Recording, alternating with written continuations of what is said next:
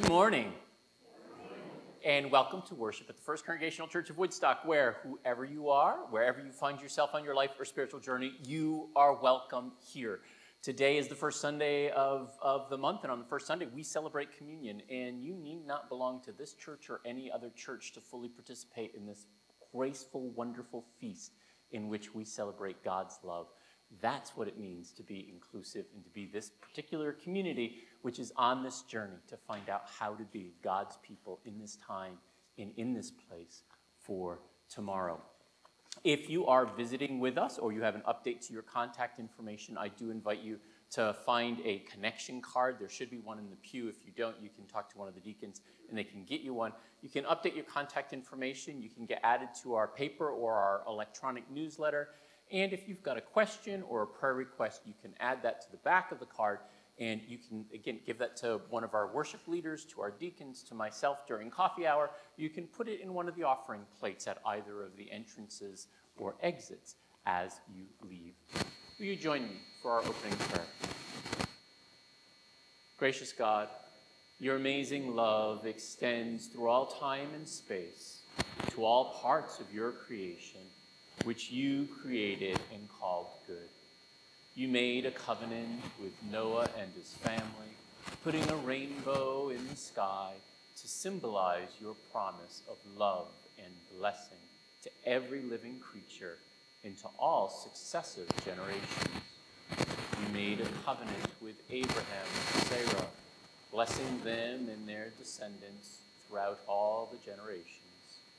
You made a covenant with Moses and the Israelite peoples to all generations, giving them the 10 Commandments and challenging them to choose life. In Jesus, you invite us to enter into a new covenant in communion with all who seek to be faithful to you. As people of faith, we are called into covenant. Your covenant of faithfulness and love extends to the whole creation. We pray for the healing of the earth, that present and future generations may enjoy the fruit of creation and continue to glorify and praise you. Amen.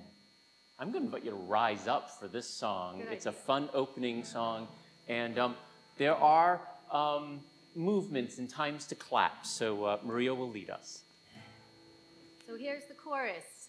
Rise and shine and give God your glory, glory. Rise and shine and give God your glory, glory. Rise and shine and give God your glory, glory, children of the world.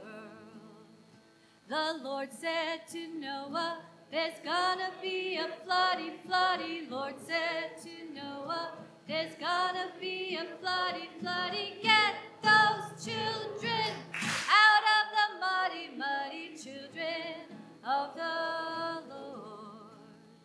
So Noah, he built them an arky, arky. Noah, he built them an arky, arky. Made it out of hickory, barky, barky, children of the Lord.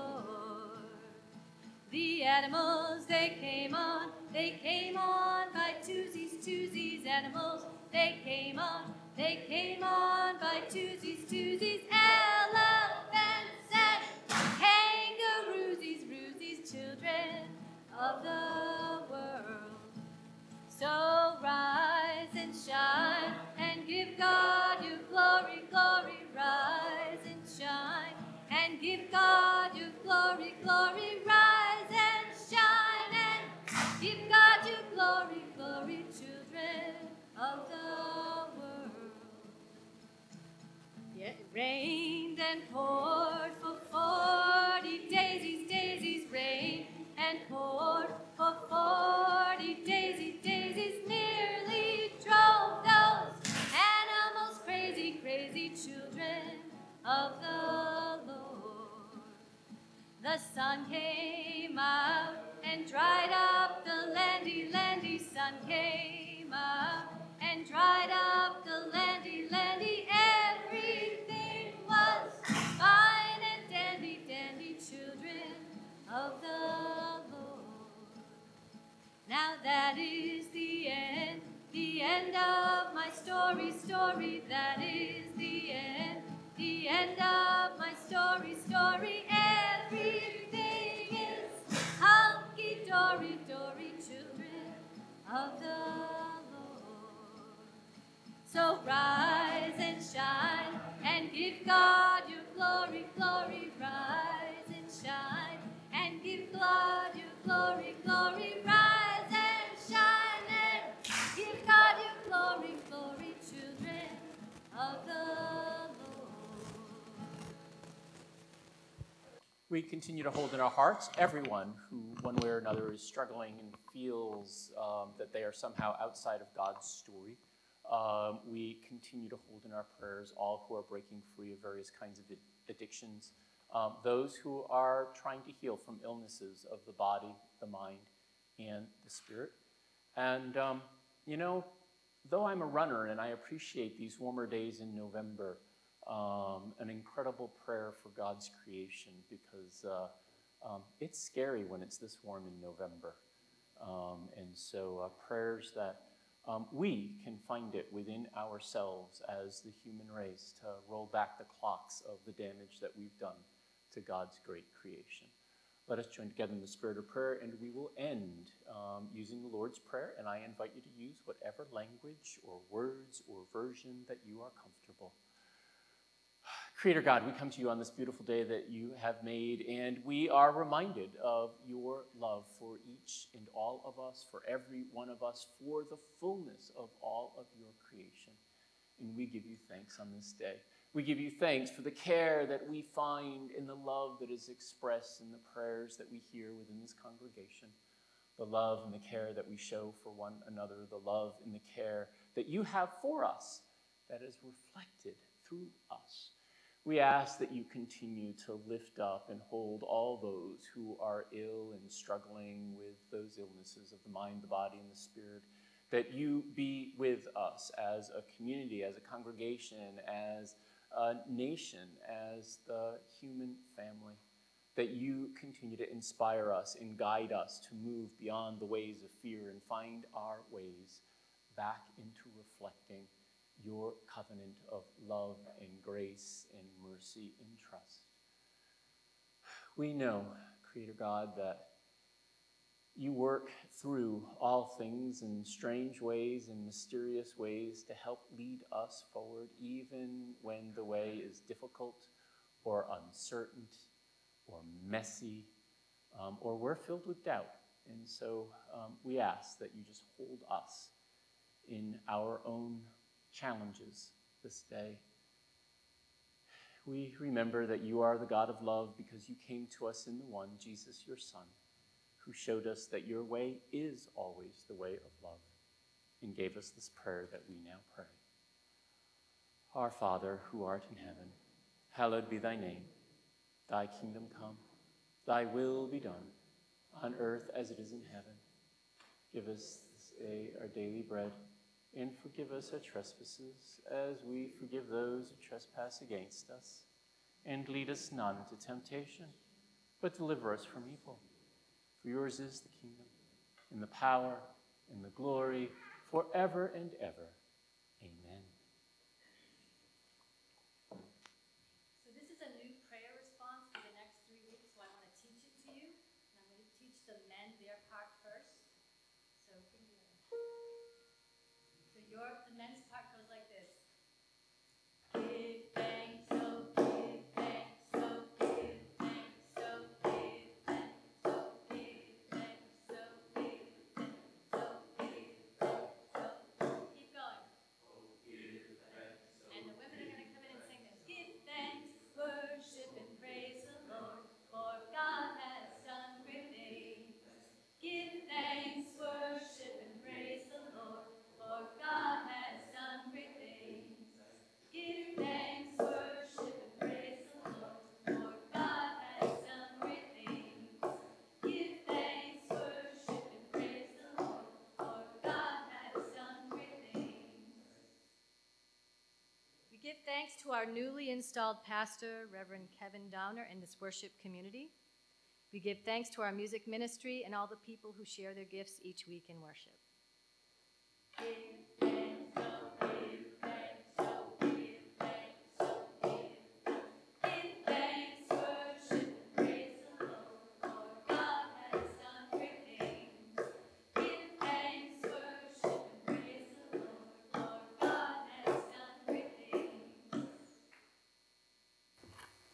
Would you please pray with me?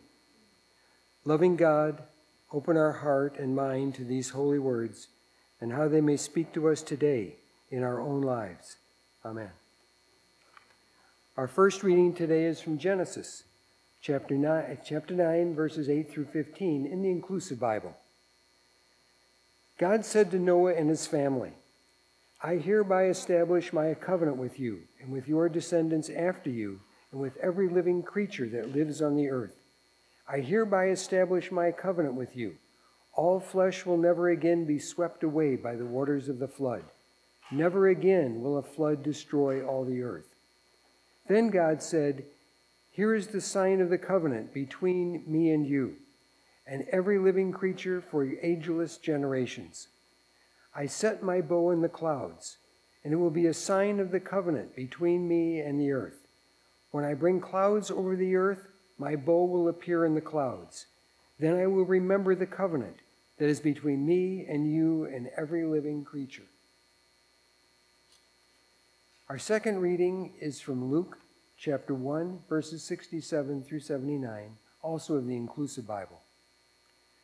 Shortly after the birth of John the Baptist, his father Zechariah was filled with the Holy Spirit and prophesied, Blessed are you, the Most High God of Israel, for you have visited and redeemed your people. You have raised up a mighty Savior for us of the house of David, as you promised through your prophets. You have shown mercy to our ancestors by remembering the holy covenant you made with them, the oath you swore to Sarah and Abraham, granting that we, delivered from the hands of our enemies, might serve you without fear, in holiness and justice, in your presence all our days. And you, my child, will be called the prophet of the Most High, and you'll go before our God to prepare the way for the promised one, giving the people the knowledge of salvation through the forgiveness of their sins. Such is the tender mercy of our God, who from on high will bring the rising sun to visit us, to give light to those who live in darkness and in the shadow of death, and to guide our feet into the way of peace. May these words comfort, challenge, and inspire us. Thanks be to God. So God puts this rainbow in the sky, right? And makes this covenant with Noah.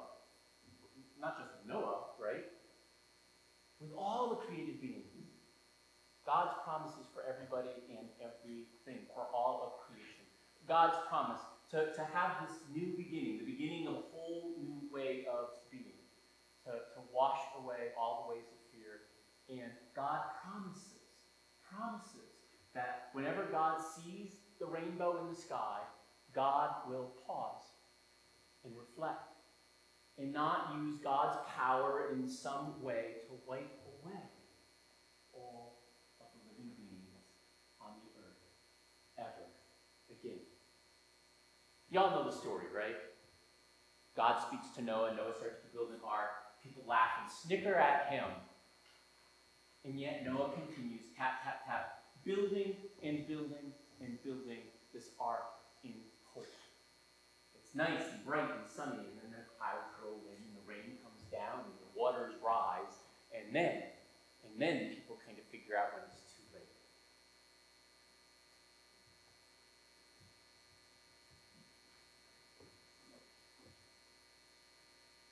Noah, after 40 days and 40 nights, and the rain stops, right? The sun comes out, sends out a dove. You know the story. And at first, it comes back. And Noah's heartbroken.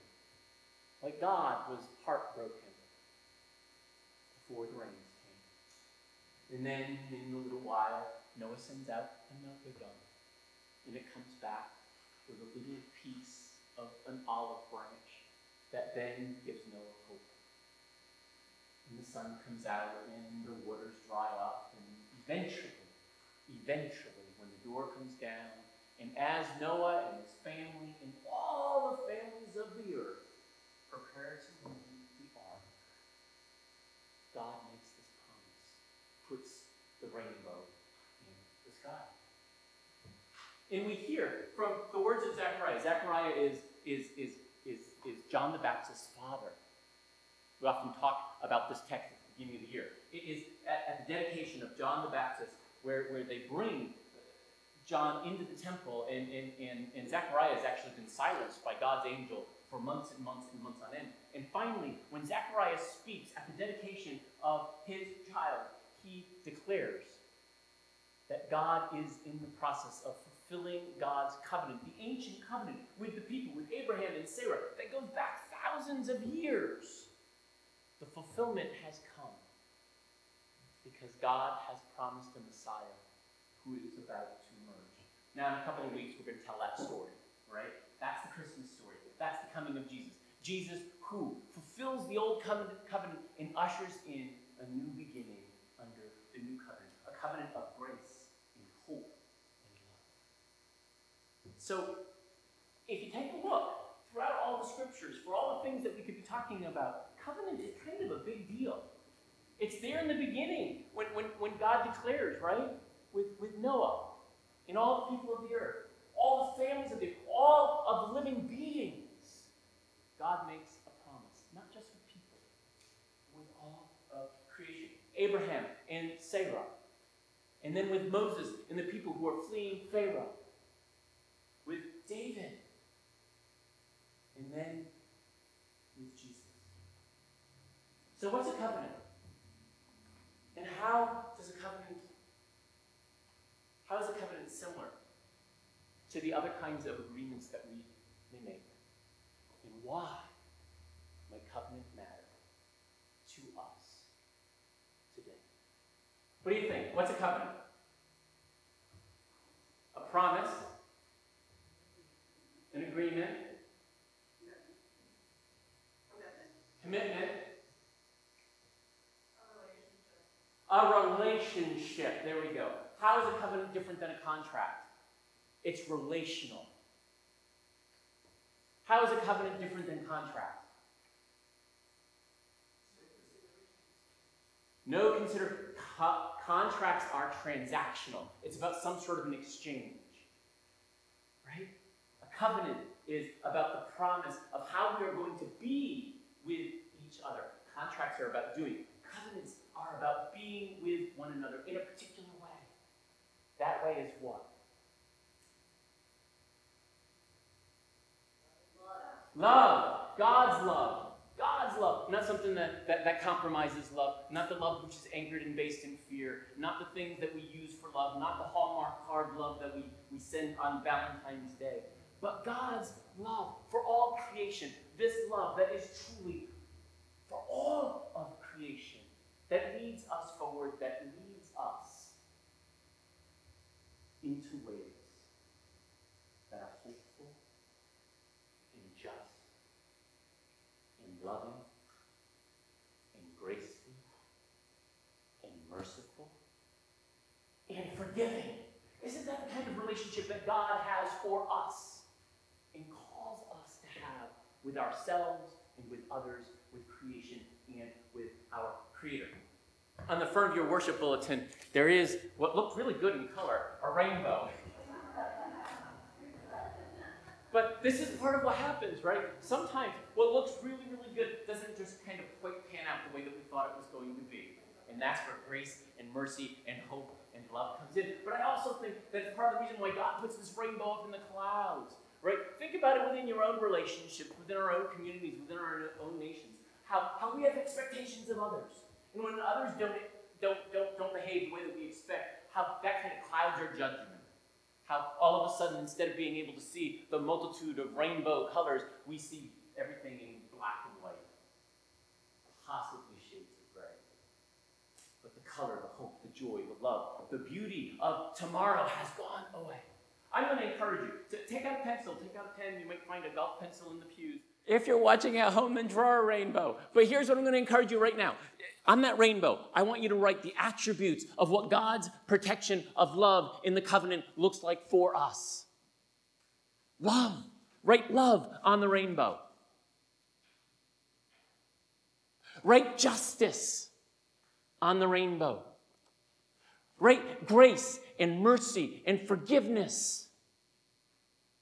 And then write, in all caps, the biggest word of all. What's the difference between a contract and a covenant? Relationship, that's good. You can write that as well. That's good. Write relationships. But there's another word that we haven't said yet. And it's really critical because it is missing in our world. It is missing in so much. And it is, I believe, the number one reason why communities, even when they think that they're communities in Christ, fail to walk in the ways of God's love. Grace is good. Kindness is better. Trust. Compassion is good too. All of these are really good words. Write them on the rainbow. Trust. Capital letters. T-R-U-S-T. Why? Here's why. Because there's a little rock underneath that rainbow, and I want you to draw a stick figure and call it you. Because why? The number one difference between covenant and contract, as far as I'm concerned, is not only is it relational, but covenants are based on trust. How we will trust one another in relationship as we walk this journey of uncertainty together. Contracts are all based on what?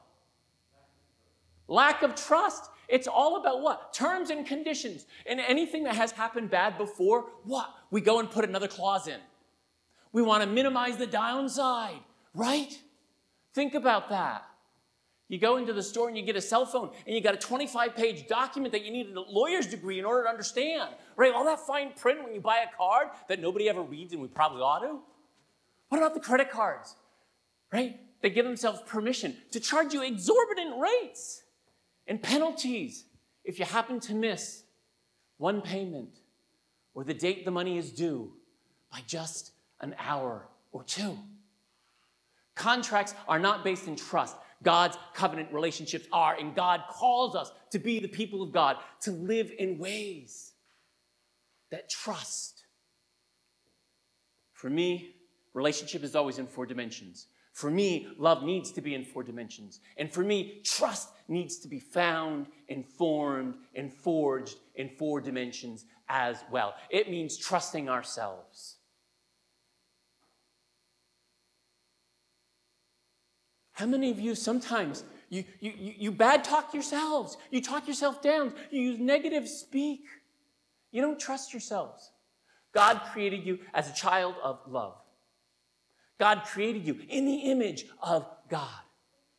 God has given you everything that you need in order to be exactly who God needs you to be. Trust yourself. We live in a world that is based in fear. And because we live so much steeped in this ocean of fear, you know, on that ocean, on the other side of the rainbow, you can write fear. You can write a world of worry. You can write the chaos of creation. It is all the stuff that threatens to sweep us away. It is the violence that we find within the world. We live steeped in an ocean of fear. Turn on your TV, look at the internet, look at your news feed, look at Facebook and what other people are tweeting and twitting, and it's all based in fear. It's about the fear of our tribe versus the other. It's about the fear that somebody might get ahead and not me. The fear that we might actually welcome somebody at the table, and because we welcome somebody else at the table, I might not have enough. It's fear.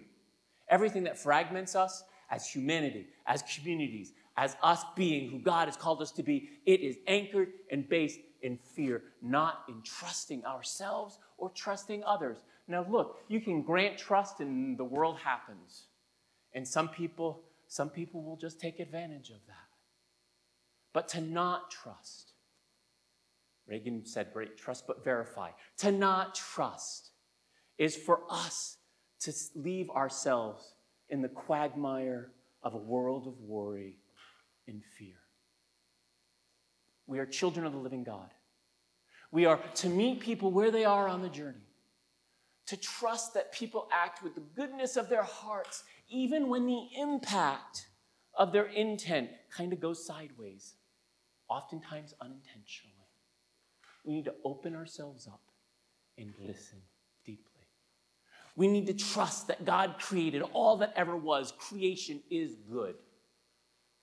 Yeah, the night can be scary and you walk in the woods and you hear funny sounds. But creation at the end of the day is not out to get you. God has populated all creation with everything that is good in order for all of life to thrive.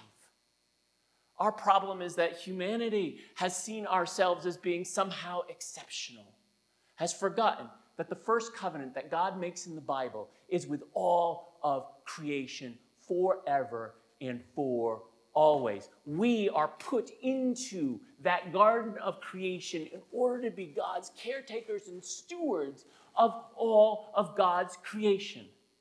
Creation isn't so much out to get us as we have been out to damage and get creation itself, and to trust God.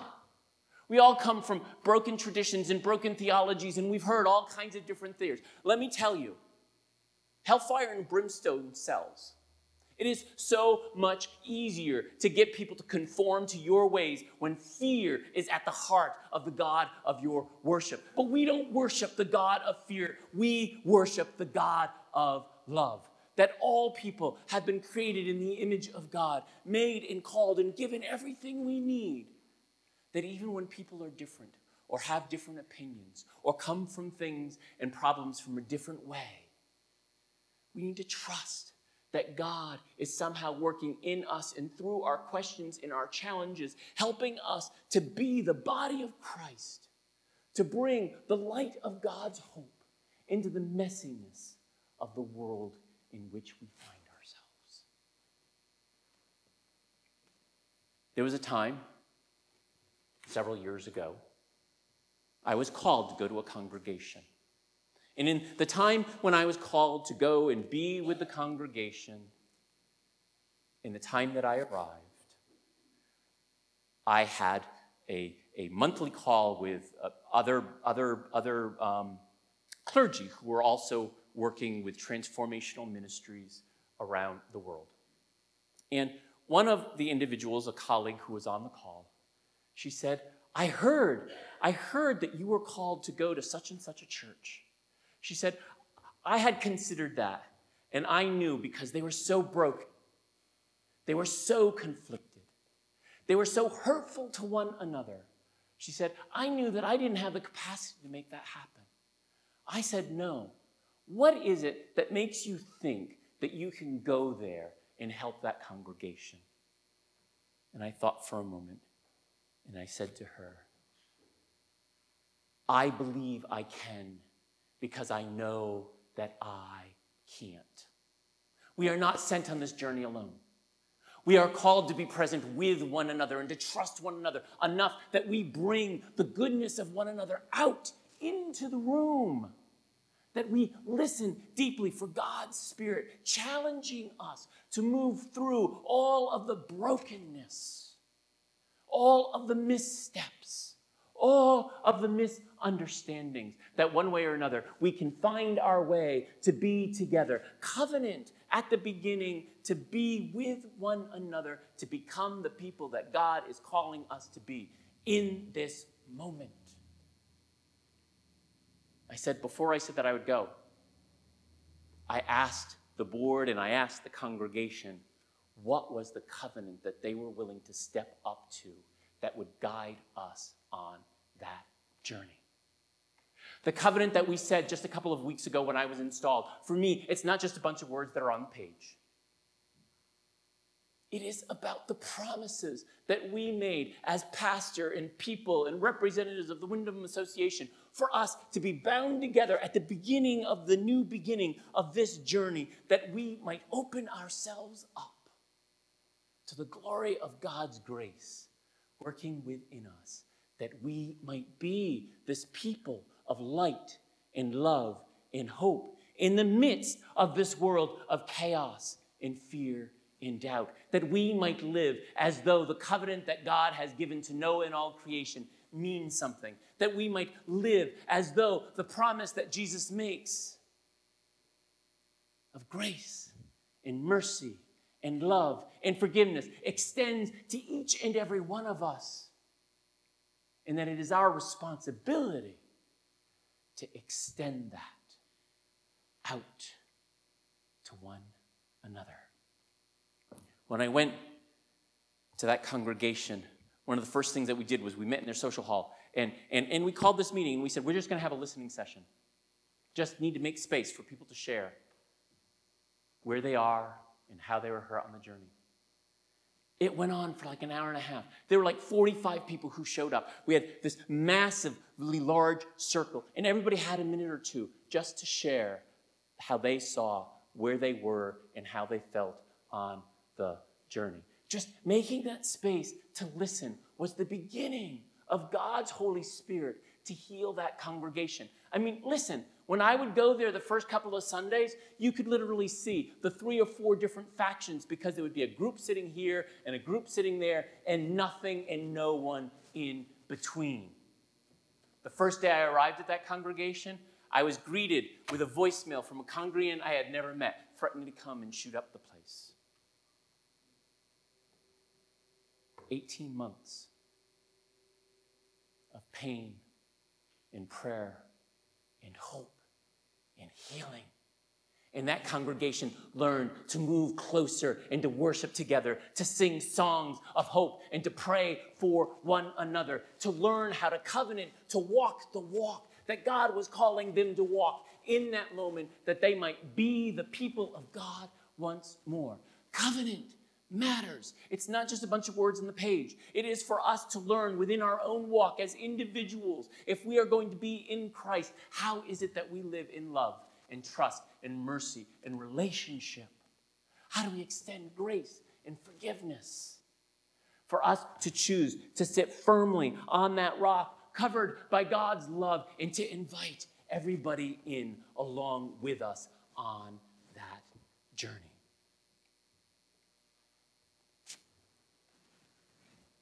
I shared this quote during one of the messages in August. It's from David Bohm, who for me has been the most influential theologian who's not a theologian, right? He's a physicist, the father of quantum mechanics.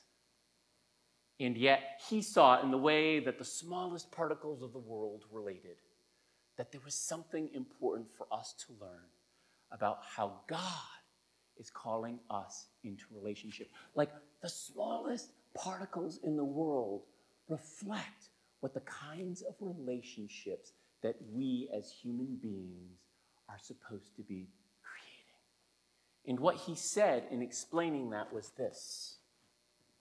He said, love will go away if we can't communicate and share meaning.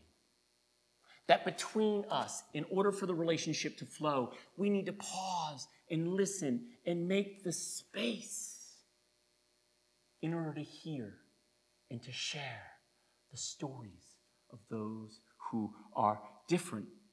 He says, however, if we can really communicate, then we will have fellowship, participation, friendship, and love growing and growing. Such an energy has been called communion.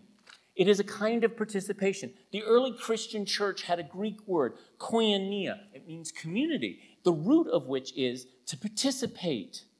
For us to participate with one another together on the journey. The idea of partaking the whole and taking part in it. Not merely the whole group, but the whole. What Bob is talking about is what I believe it looks like when we live in that covenant relationship. For us to use our presence in order to make place to first listen deeply to our heart, to God's Spirit, talking within and through us. For us to use every challenge, every conflict as an opportunity for us to grow deeper, to see what it is that we have not seen, for us to be who it is that God is calling us yet to be. Because we live in a world which is populated with fear, which is populated with worry. And I believe that we exist and have been gathered together because we truly are called to live differently. power of the covenant is the power of us holding hands in times of uncertainty and walking together to face what comes at us, but doing so trusting that we will come with the right intent of heart, love for one another, expressing grace and mercy when we step on one another's toes, and that we will strive to listen to who God is calling us to be when we go out into the world holding hands, and we do it together. Every covenant of God is written and formed on the promises that happen at the beginning of a new beginning. At the end of a crisis, even before we pick things up and dust ourselves off, God is there promising us that the sun will rise, that we will be inspired, and that God is with us as we journey together. May God bless us, because the journey is filled with uncertainty and potholes. And as we trip and skip, may we find ways to dance together. Here's what we're going to do. So we have been, and Charlene and Bob are our stewardship team this year, and so thank you all for helping to guide us. We've been collecting pledges, and so there's a basket up here, which has all of the pledges that we have received to date. If you have a pledge and you haven't actually brought it forward yet, I invite you to bring it up here, that when we bless the gifts, we can also bless all of the pledges. If you didn't get a chance to pledge, it's not too late. There are more forms. If you lost your form, just let us know. We're going to continue to collect the pledges. But we ask for the pledges, if you can, to come in sometime before the end of this month so that we can have a better understanding of how for us to create our budget. So if you do have a pledge as we sing the doxology, I am going to invite you to just bring them up. You can put them in the basket. And if you would prefer and you have your pledge, but you're kind of like shy and you don't want to do that, then you can also just put it in the basket after worship service or bring it to the office. So with that, we thank you for all of the different gifts and many ways that you continue to help this ministry possible. And let us rise as we sing the doxology.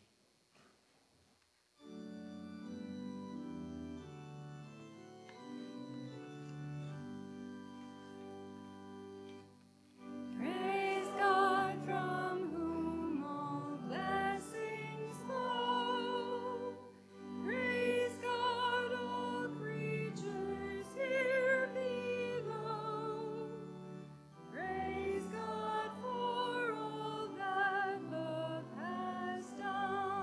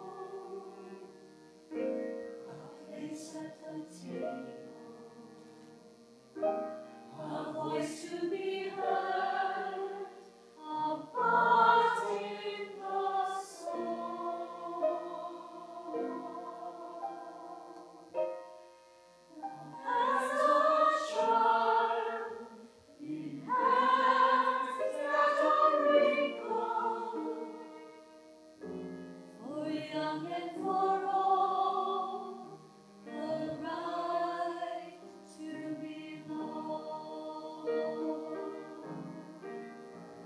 And God will delight when we are creators of justice and joy, compassion and peace. Yes, God will delight when we are creators of justice.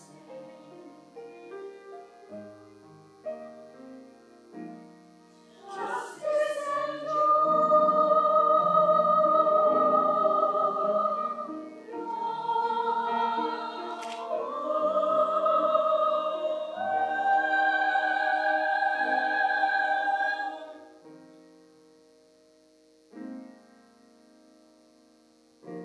for everyone born, a place at the table, to live without fear and simply to be. To work to seek God through witness and worship. For everyone born, the right to be free. And God will delight when we are creators of justice and joy, compassion and peace. Yes, God will delight when we are creators of justice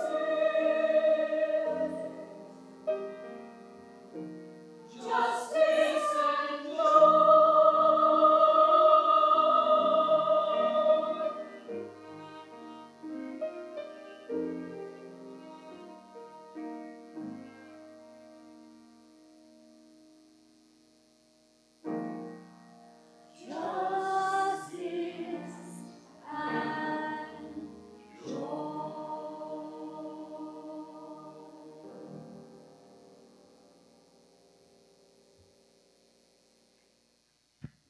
For me, that is what the message of this table is all about. It's what covenant is all about, for us to find our way back in to full relationship with the God who creates each and every one of us in the image of God's love, for us to find our way to be creators of justice and joy. You know, if you drew that little stick figure, maybe right next to you on that rock, maybe just write justice and joy. And I think as we go off, you know, into the world, as God used the rainbow to remind God when God was about to maybe react instead of respond, maybe for us to use the images that we've drawn, those words that we put on the front of the bulletin, to ask ourselves that question. In the way that we are in relationship with ourselves and with one another, are we being the creators of God's justice and joy? Whoever you are, wherever you find yourself on your life or spiritual journey, you are welcome at this table. You need not belong to this church or to any church.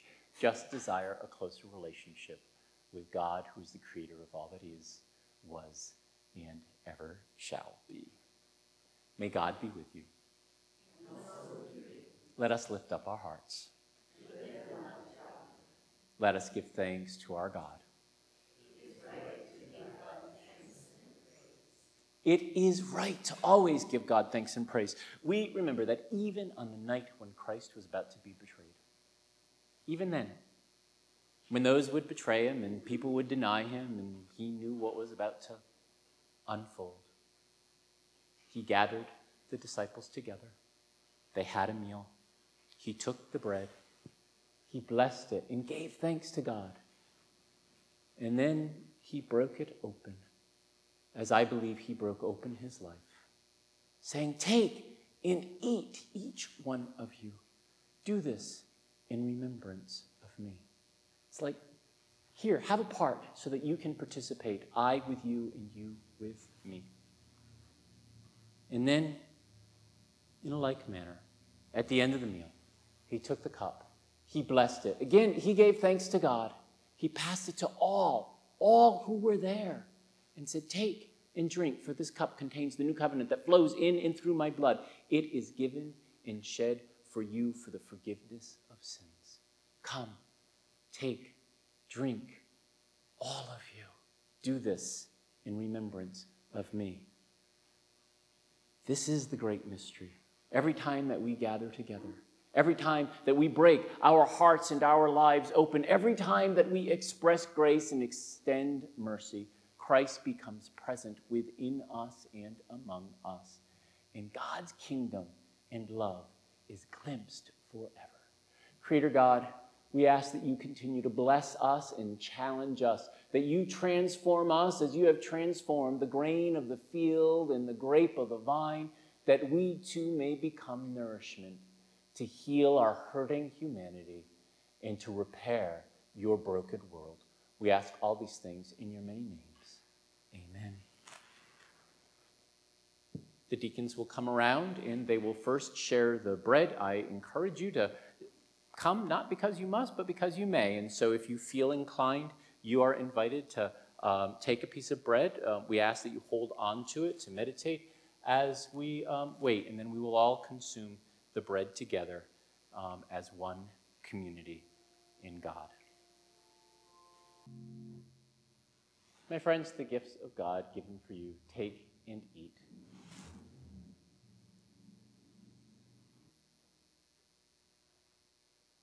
My friends, I invite you to drink the cup of forgiveness given for you.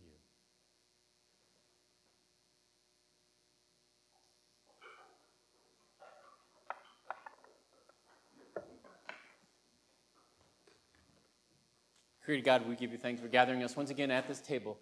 We ask that in this bread and in this juice, that our spirits be nourished, that we have the energy and the strength to follow you wherever you lead on this journey, that we truly will find it within ourselves to trust ourselves and one another, to trust the goodness of your creation in the goodness of your love, that we truly may, in our time and in this place, be creators of your justice and joy.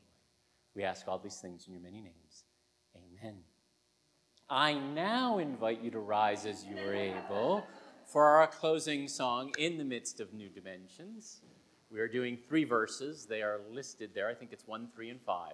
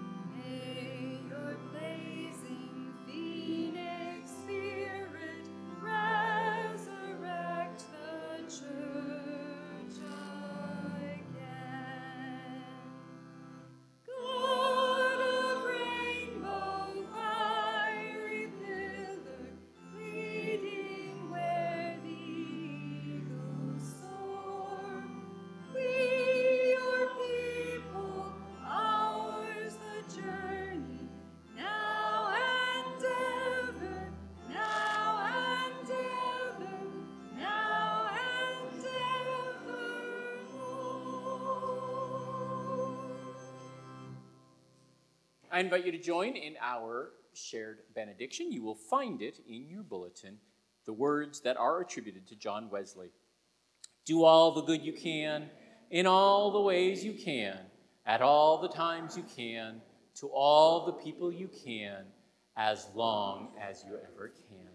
May we head out into the world and make this so as we be the church in these times in the ways God needs us to be. I now invite you to face one another, to look into the eyes and the smiles of those as we sing our closing Alleluia, knowing that it is the eyes and the smile of God who is greeting you today.